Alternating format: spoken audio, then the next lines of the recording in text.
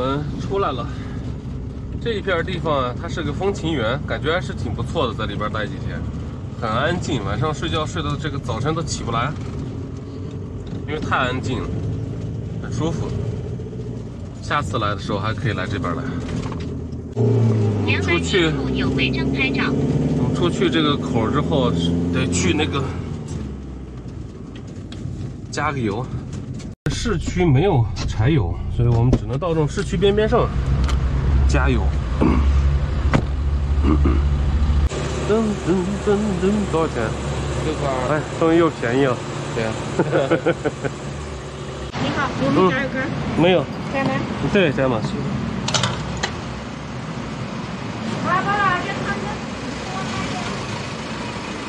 你等会儿倒过去呗。我说你等会儿倒过去。大车。那大车不知道加没加？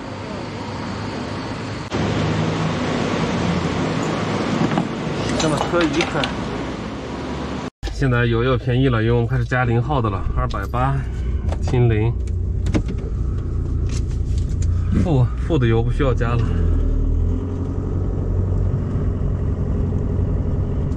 看，我们这又回到了哪里？哦，这边今天停的车这么满吗？停路边来了。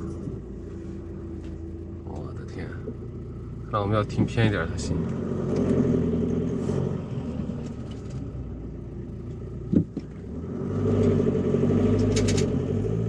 我们要停到一个图画那个位置。那边人少，这边大家都懒得走，所以车停的比较多。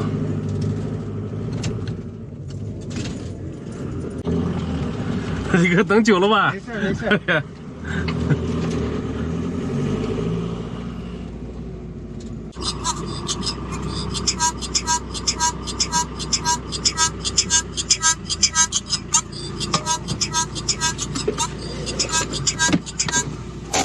好像是顶上了。啊？顶上了吗？架子顶上，稍微往前点。哦，对，该上了。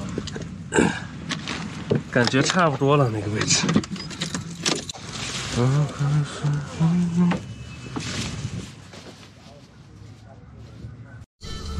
我们又再次回到了这个停车场，坐上了李哥的车。我们现在准备去一个巴扎，今天赶回来就是为了去那个巴扎。可惜今天天气啊，有点沙尘天。我们现在来办这个新疆的边防证啊，它这新疆的边防证在这个我们那天来的这个喀什国际自驾车与房车营地这地方办。但今天是周日，他们这边也可以办。综合服务大厅，由帕米尔景区驻塔什库尔干县。3个人。3个人，哪3个？我们3个。3个是吧？去哪个地方？塔县。去几天？能去几天？我们能玩几天？先填个5天吧。反正1个星期就行了。对，1个星期。万一咱们在这儿不走呢？对吧？或路上又耽搁了，到那儿到期了。好嘞，谢谢。没事。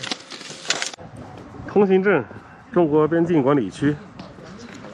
我们又拿到了新疆的塔县的通行证，这样我们就可以去塔县了。这个就是我们今天要来的喀什地区比较有名的牛羊巴扎。这边呢是据说是动物比人还多，所以我们现在在这边看看这个乡村巴扎，看这边小摊上的这些烤羊肉串，看起来比较美味啊。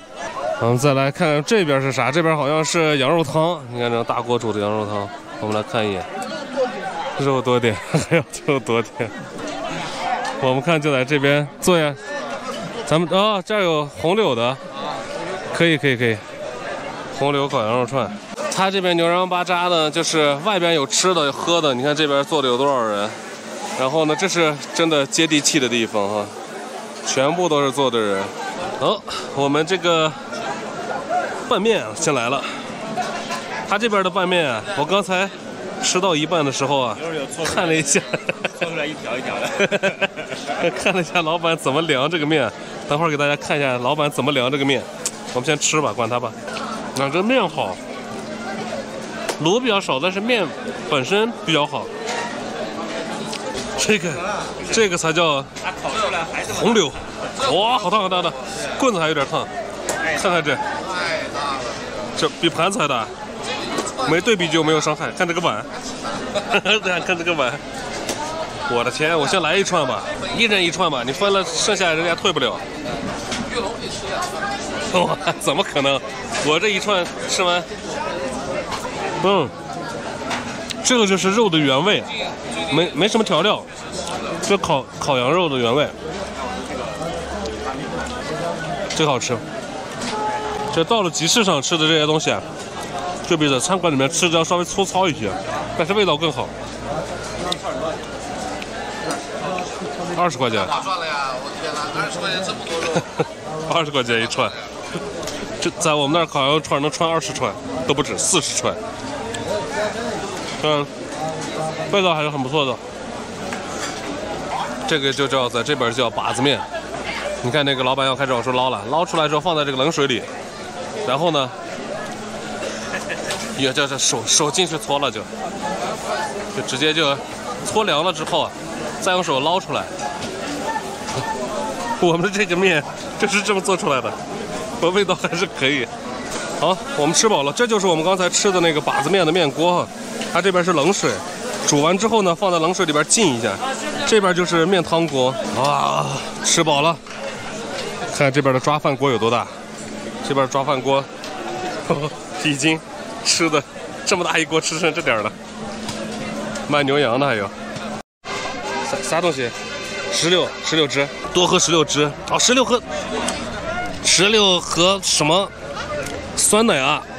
没有，是纯16。啊，这么酸的吗？对，这个实在是叫不上名字。这个东西叫撒浪 dog。你看他们用那个冰碗里边弄的那个巴哈哈一样的奶味，这一路上就在这儿吃这个东西了。看看人家这个烤包子要怎么包，很快的包的。包好了之后呢，就是这个样子。它这个包子不是很大，放在那个坑里边去烤。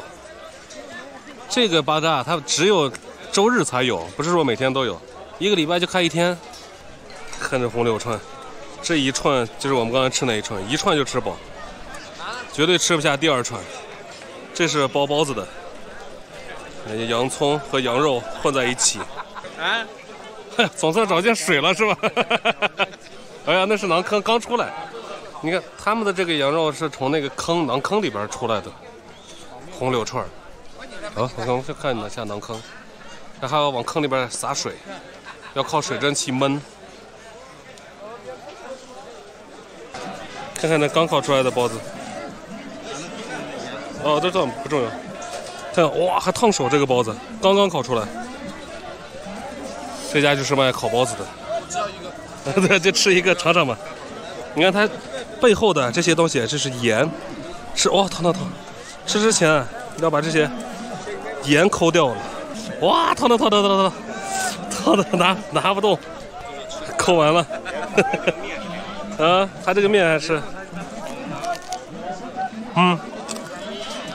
很多肉，不能再吃了，太饱了。现在我们进入了这个牛羊巴扎，这里边真的是动物比人多。看，我们回头一看，这边全部都是牛啊、羊啊，都在这边在交易。